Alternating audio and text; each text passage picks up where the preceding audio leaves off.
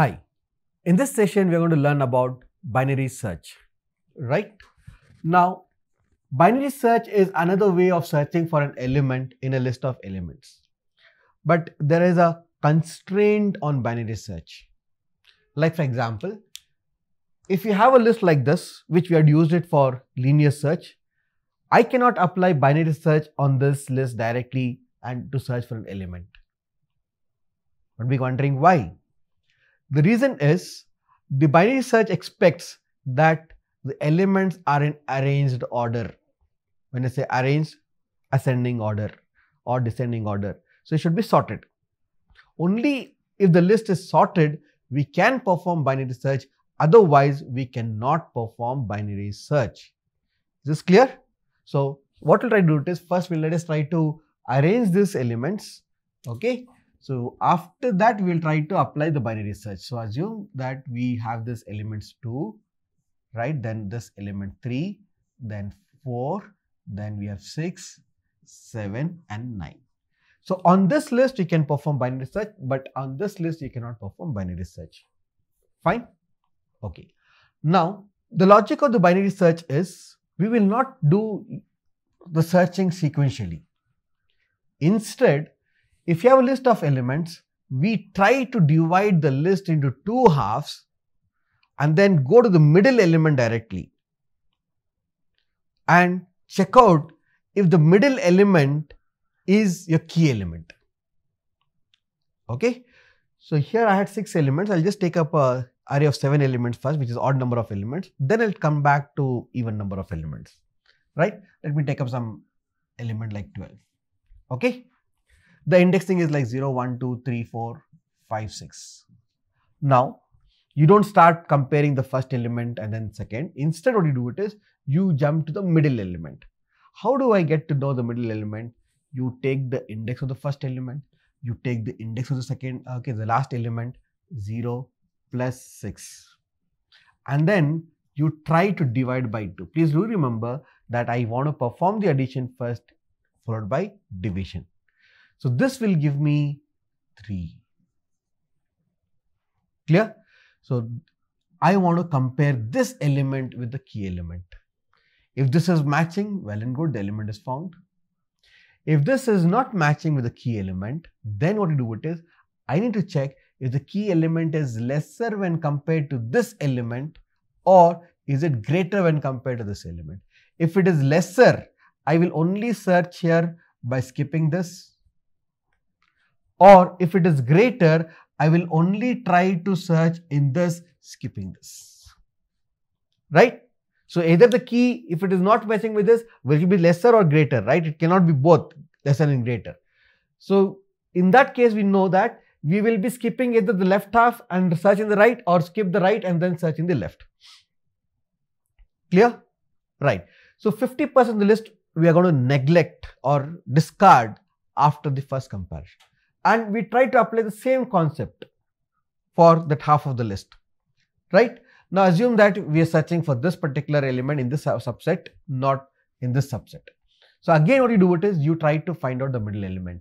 Here, let us say you want to search for the element 3. Okay, like now what you do it is you get the index of the first element and index of the last element in this sublist.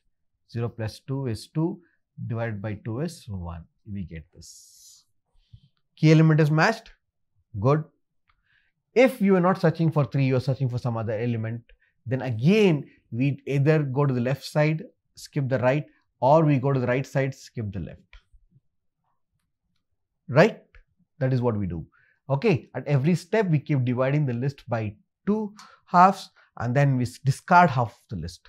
And every time you keep discarding the list by half, then the number of steps required to search for an element is very fast. To get a feel of how fast it is going to go, I'll just try to take up a list of 100, but yeah, I'll not be drawing the list of 100 elements. Just assume that we had 100 elements. In the first iteration, you compare the middle element 50th.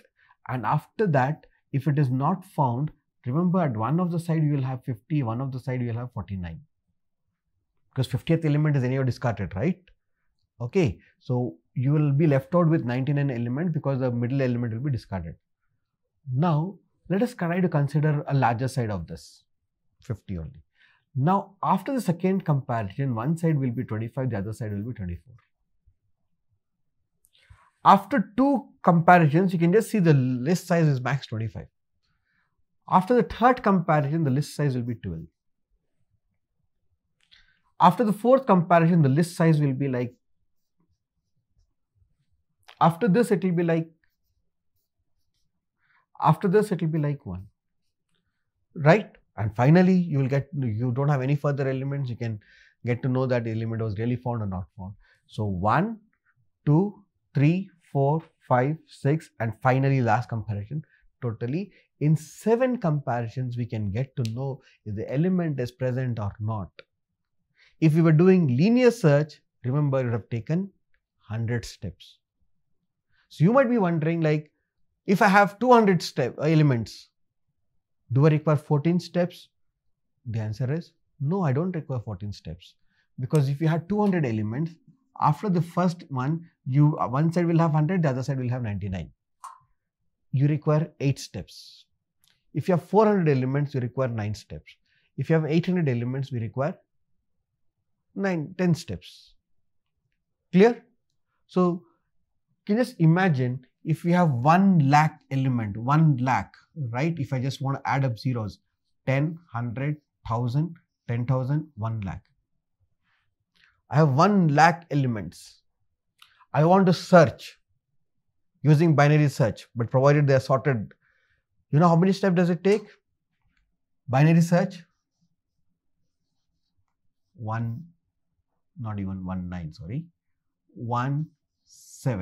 17 steps. 17 steps are sufficient for me to check out if the key element is present in the list of 1 lakh elements or not. Seems to be quite fast. Good? Okay. So once we have realized that binary search is a good searching mechanism, but the only constraint is like it has to be a sorted list, otherwise we'll not be able to perform binary search. Okay. Now let us try to understand how do I really perform this particular operation, and we'll also try to understand what happens if I have even number of elements. I have considered odd number of elements here, but if I have even number of elements, what will happen, right? Okay. Here I have taken up the elements which are arranged, but again I have considered odd number of elements. Now, as I said, like first we should consider the index of the first and the index of the last. So I'll just use the variable names like start index and the end index. I'll write start index equal to initially 0 and my end index will be equal to the number of elements minus 1. If you have 7 elements, the last index is 6. If you have 100 elements, the last index will be 99. So I'll just write n minus 1. This is my start index and this is my end index. Clear? After that, what I should do? I should try to calculate what is my middle index. So I should write mid index equal to your start index plus your end index divided by 2. Please do remember about this bracket, because otherwise it will perform the division first and not the addition. Clear? Okay. Now the next, after I get the middle index, I should compare the key element with the middle index. So I'll be comparing the key element for equality.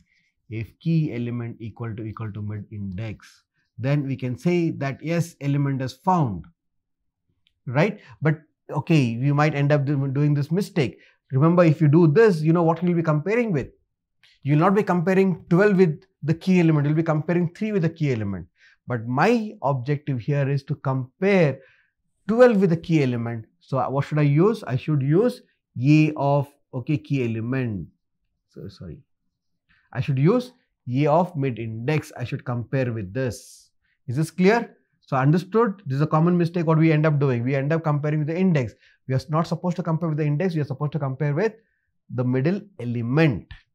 But what we got here is mid index. Using that index, I'm going to access the element which is at the mid position and then compare the key. If it is found, then fine. We can just say found equal to true. And if you want to stop immediately, you can also use the break statement. Fine. If it is not found, this is not matching, then I need to check out else if is the key element on the left hand side or the right hand side, meaning it's greater or it is lesser. If the key is greater when compared to the mid index, right?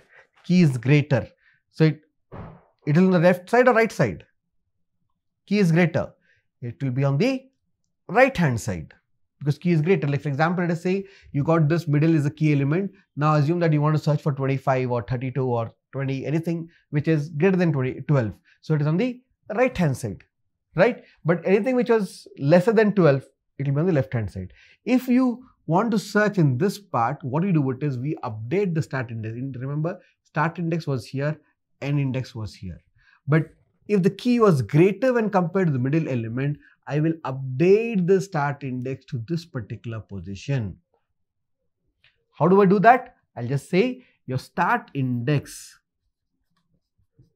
should be equal to, remember this was your middle index and this we already compared. You should not consider it again and again. So I should move to this point. I'll just try, okay, mid index plus 1.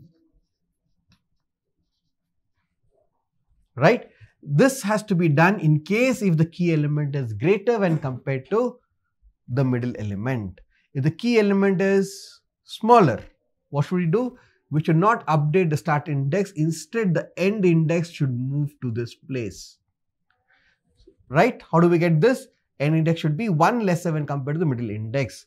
Right? So you say else. Remember, if it is equal, if it is not equal, if it is neither greater, so obviously should be lesser. So I don't need to write a separate if statement here. So I'll just write my only the end index to be updated, start index not to be updated, equal to mid index minus 1. Done. After this, what should we do? We have to come back. We have to repeat the same operation.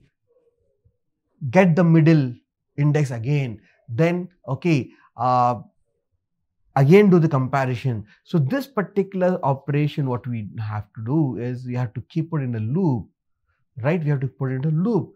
But the question is, till when it should keep repeating? You might say till it is found. But remember, there is also a possibility that the element is not found at all. So we cannot only say you keep on searching till it is found, because there is always a possibility that you will never find that element. So for that, we have to think of this, like how should we write the condition, like it should come out of the loop. Okay, so if it is found you want to come out, you can actually have a break along with that. Okay, if you put a break, please make sure that you have a flap braces, and then okay, you have a break out here, right? Fine. So but if you want to consider the worst case, like if the element is not found but you have done the comparison of all the elements in that case, right? Now you had the start index here, end index here, and then assume, okay, let us assume that we want to search for, let us say 3, right? I want to search for 3. This is my key element, right? Now my start index and my end index and my middle index.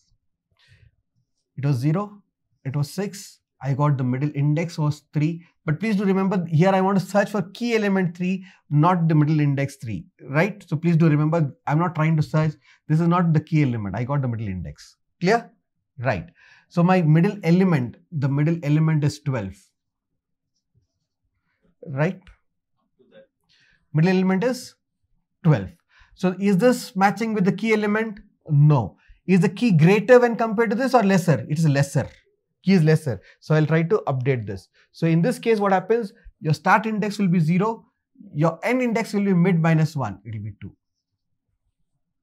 What will be middle index?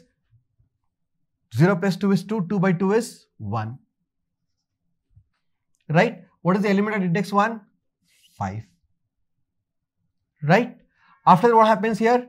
Again, I'll try to compare 5 with 3, not matching, right? It's not matching.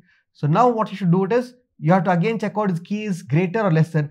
Key is lesser when compared to this. So this will be like middle index minus 1, it will be 0. Now here, what is the mid index?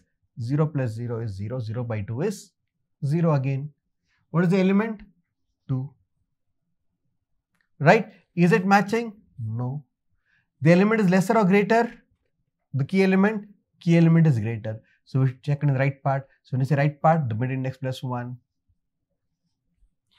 You can just observe here the values of low and, or you can say the start index and index, right?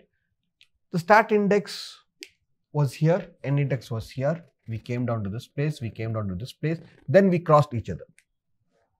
Clear? See, we started with this list, then we came to this part, then we came to this part, then we crossed over.